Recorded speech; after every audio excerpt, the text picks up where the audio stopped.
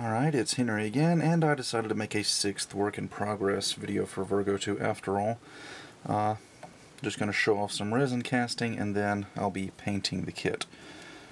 So, let's go ahead and get started.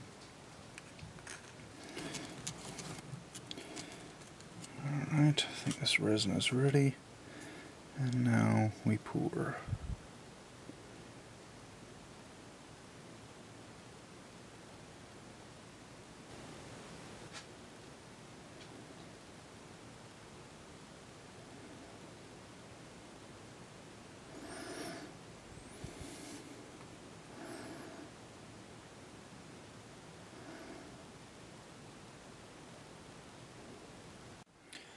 Alright, so now that the resin has had time to cure, we can remove these rubber bands and take a look at the part we've cast.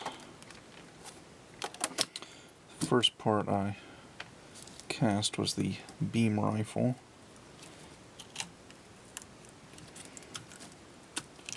Open this up, and there we go. Don't see any bubbles in that at all.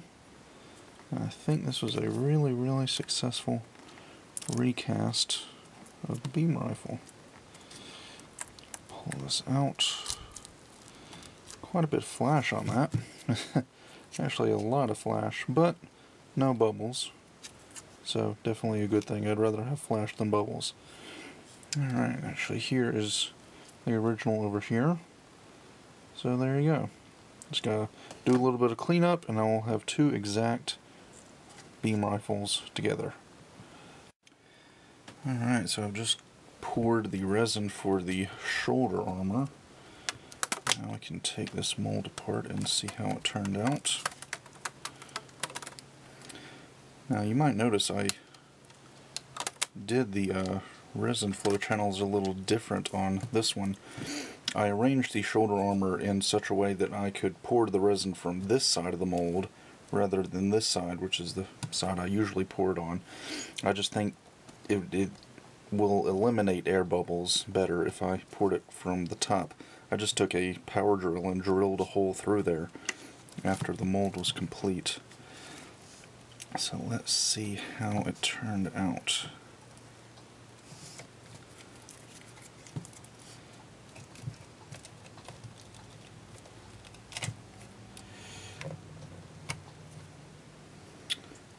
Alright, this side looks really good. It's got a few small bubbles right there in the corners, but no major bubbles at all. And since air rises to the top, there shouldn't be any bubbles on the bottom side of the shoulder armor. Pop this guy out of here. There we go. And there's a small little bubble on the thruster there. So three small, tiny little bubbles, but overall, I think a very nice recast of the shoulder armor. In fact, here's the original right here. And now I've got two. The resin version looks a lot cleaner than the original. Alright, and the last two parts I had to make casts of were, of course, the backpack and the hatch that goes on the backpack. And let's see how they turned out. Now this backpack unit is the largest part I've ever attempted to recast as of this recording. So let's see how I did.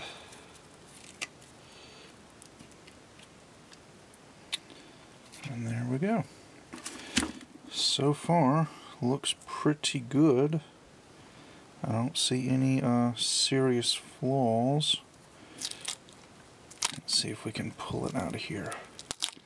Ooh, got a little bit of flash there, but that's okay. This is a very large piece of resin. Let's see if I could just pull that out.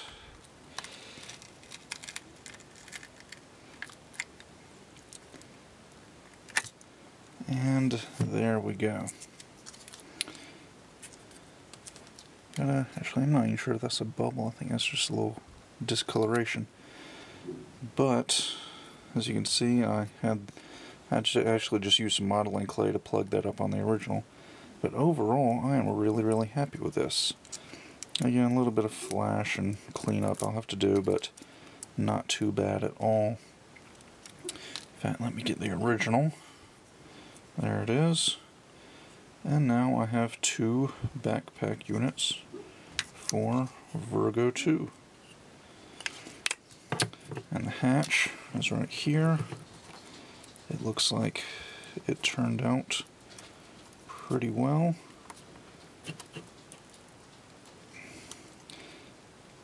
Doesn't want to come out.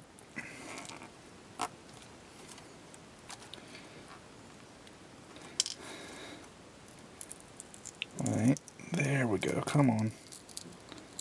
There. Finally got it off. But yeah, I think it turned out pretty nice as well. So, that does it for all of the resin casting on Virgo II. Now I'm ready to start painting. One thing I do want to show you before I start painting is the beam rifle going inside the resin backpack. A lot of you were worried about me drilling out the hole for the beam rifle in there. Basically, I just took my power drill and used the largest drill bit I had and drilled a hole way down inside there, and used the Dremel to kind of make a little bit more room in there for the sight, and the beam rifle will fit in just fine. So both will be able to accommodate their beam rifles.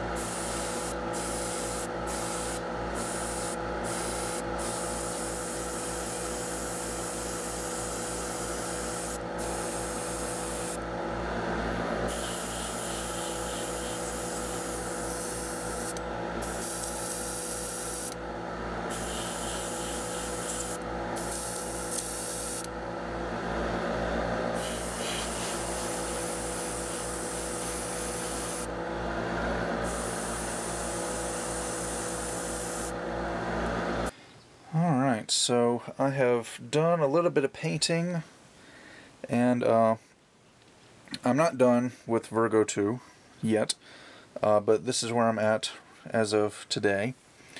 So as you can see, I've done some painting. I've already started masking, get a mask off and paint the inside of those little planet defensor cavities gray, paint the underside of the waist section. Got a little bit more masking to do on these parts, bottom of the feet for example, bottom of the side skirts. And I plan to be done painting tomorrow. Tomorrow I'm going to be painting all the stuff that I'm masking here, as well as these parts, basically all the gray parts, and then the planet defensors. That's all I've got left to paint, and I'll be done. So hopefully in fact I know I'm going to be done painting by tomorrow. And I'm thinking I can do panel lines, decals, and top coat on Sunday. Unless something goes wrong, which I really hope it doesn't, I don't see any reason why I couldn't get panel lines, decals, and top coat all done on Sunday, since I'll have all day to do them. One thing I do want to show you is that the metal thrusters I got for Virgo II's backpack arrived. See if I can get those to focus. There we go. They're pretty small flat thrusters. There are 3 different pieces. You've got this little pin part that goes in the back, and you've got the outside thruster bell and the inside thruster bell. I'm not leaving these bare metal because I just can't stand the way metal thrusters look when they're unpainted on a kit. These I'm going to be painting a dark gunmetal. The inside I think I'm going to paint red. And I think I am going to leave this little center part unpainted. Just that little part right in the middle. God, that's really not focusing. Anyway, so yeah, those will be dark gunmetal and red mostly. And the way I'm putting them in here isn't really all that complicated. I've just drilled a little hole, and they're going to be in there at an angle, like so. And then there's just enough room for these to fit on top, and it'll have the little hinge that can open up and show those off. So nothing really fancy for the metal thrusters, other than the fact that they're made out of metal. Originally, I had painted these Virgo II parts a little bit closer to this color. I painted them kind of a greenish color, because when I'd think back about Gundam Wing, and I just watched Gundam Wing not too long ago, a couple months ago, I always remember Virgo II being that kind of greenish tan color. And I painted them up in a greenish tan color, and a couple days later I got to thinking that it's just wasn't liking it all that much. So I went back and repainted the parts more towards the tan side. They've still got a hint of green in them, but they're a lot more towards the tan side now, and I'm much happier with that color scheme. The backpack units I left pretty much a little bit greenish. They're much lighter. Well, maybe not much lighter, but backpack units are supposed to be lighter than the rest of the armor, so that's them. And overall, I'm happy with the paint job so far. As you can see, I done a little bit of highlighting on these. I didn't go too crazy with the highlighting and the pre-shading and all that. And then, like I said, tomorrow I'll be painting the beam cannon, beam rifles gray, hands gray, and then the planet defensors are kind of a dark greenish gray color. One more thing I do want to show you is the energy shield. I am doing another one, like I did for my first Virgo. Although since there are 8 planet defensors, this one is quite a bit larger. I did the same exact concept. A sheet of clear plastic, hot glue to make kind of electricity looking stuff. And then I've got little brass pins all around the edge of it for the planet defensors to mount on. And I've got this little piece of an action base right there, so it'll be able to mount onto the action base like the energy shield for Virgo 1 did. I think I'm going to go back and work on these edges. These edges are a little bit too obvious for me. I think I'm going to go with a hobby knife and kind of make those kind of wiggly. And then of course I'll be airbrushing around the edge with green paint. Or it was pink on the first Virgo. I'll be doing green for Virgo 2. So that about does it. That's where I'm at. Virgo II is about 2 days away from being finished. So the next time you see this kit, it will be complete. Well, actually, no, scratch that. The next time you'll see it will be the review, in which I recorded the first minute and a half of the review of the kit assembled but unpainted. But after that, then you'll see the kit reviewed. Either way, my next video that I upload will be Virgo II's review. So, that about does it for this work in progress video, and with that, I'll see you guys next time.